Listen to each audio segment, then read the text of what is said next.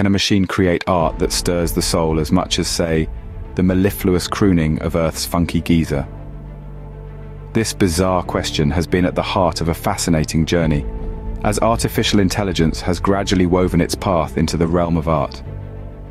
In the mid-20th century, the seeds of what we now call AI art were sown. The concept of AI art refers to visual artwork created using artificial intelligence programs. An example of an early AI art system is Aaron, a rule-based AI system. As we moved into the 21st century, the development of AI art gained momentum, and with it, the accessibility of this art form also increased. Alas, AI makes art more accessible. Deep learning algorithms and text-to-image models were introduced as new mechanisms to create AI art. One notable example that emerged during this time is Deep Dream, an AI program that enhances patterns in images. As we move further into the 21st century, AI art started making its presence felt in various fields, from exhibitions and events to video game art and other creative applications. However, the intersection of art and artificial intelligence has not been without its controversies and challenges, whiners and poopy heads, killjoys and buzzkills. A case in point is the saga of FN Mecha, an AI-powered virtual rapper with underdeveloped sartorial skills and a preternaturally low virtual IQ, also kinda down there as well. This AI entity sparked a debate about cultural appropriation, copyright and ownership.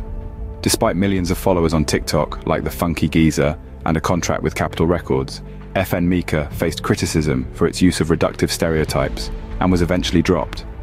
In another instance, an artist named Jason Allen used an AI program to win first place in a digital art competition. This sparked a debate about the role of AI in art creation, with some arguing that it could lead to the death of artistry. But there will always be crybabies, and you can just send them to their room without the new tools. If they complain, turn up the music. Perhaps one of the most significant developments in this area is the ongoing legal battle involving Stephen Thaler, the founder of Imagination Engines Incorporated. Thaler is challenging the US Copyright Office's policy against copyright registration of AI-created works. His AI system, Dabus, has generated original artwork, but the Copyright Office has refused to register it, stating that it lacks human authorship. To summarize, the journey of AI in art has been a fascinating, even wondrous one, starting from the early developments in the mid-20th century to the magnificent creations of Mr. Wondrous, Fleming Funch, Bernard Dumain, Jude Nagurney-Camwell, and others.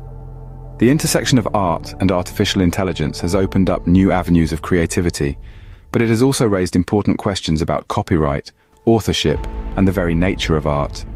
As we move forward, it will be interesting to see how these issues are resolved and what new developments lie in store in this intriguing space.